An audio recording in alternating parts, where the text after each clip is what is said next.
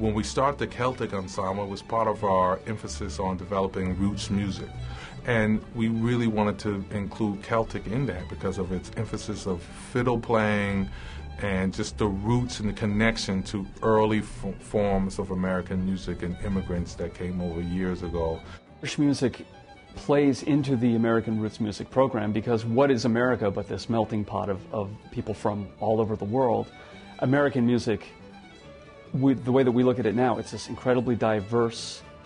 There's no one kind of American music. There's all these different kinds, and music from all over the world is played into it.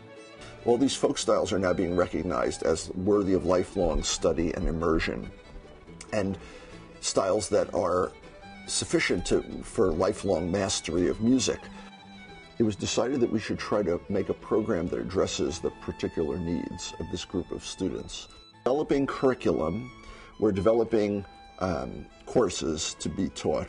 We're also compiling courses that exist across the college that could be used as a concentrate. A concentrate's like a minor, so you might major in performance with a minor in American roots music.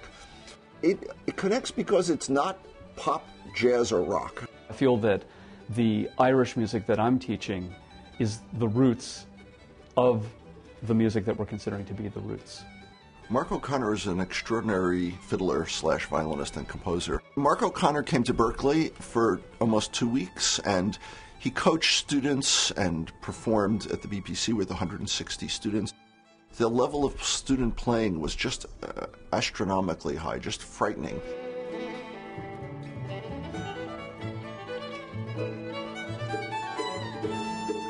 So Mark was a perfect person to come and play all these styles with students, demonstrate the high technical level at which they're being played at, and coach them and perform his music. Mark O'Connor's visit is really exciting.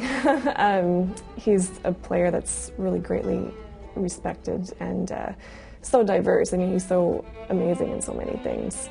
So to get the chance to work with him is going to be really great. I'm sure I'm going to learn a lot from his arranging perspectives and all that kind of thing.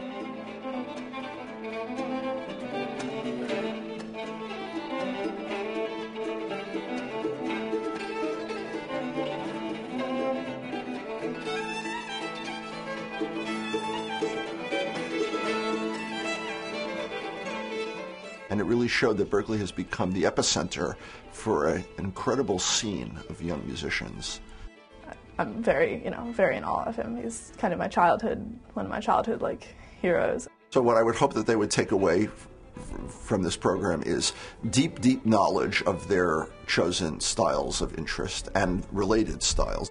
Also a sense for how they would continue to grow and develop as musicians for the rest of their life.